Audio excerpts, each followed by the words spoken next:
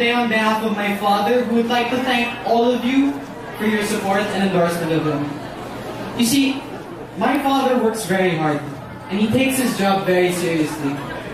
He believes in a Philippines where merit is rewarded. A country where all Filipinos have equal opportunity to strive for their own success. And it is in this regard that my father makes his laws. Laws that provide the poor with access to quality education, skills training, and a modern healthcare system that is affordable. Laws that will lower food prices by building more infrastructure, while at the same time providing assistance to farmers and fishermen. You see, my father believes that a large middle class is the key to progress and development.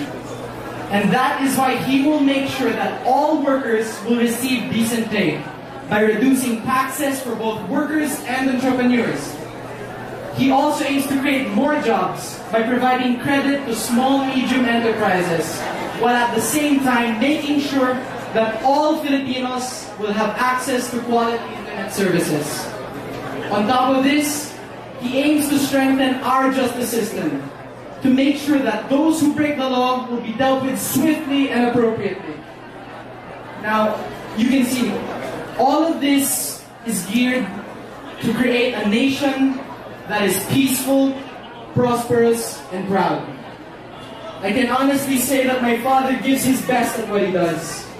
And I'm also very proud to say that he has done a lot for this country.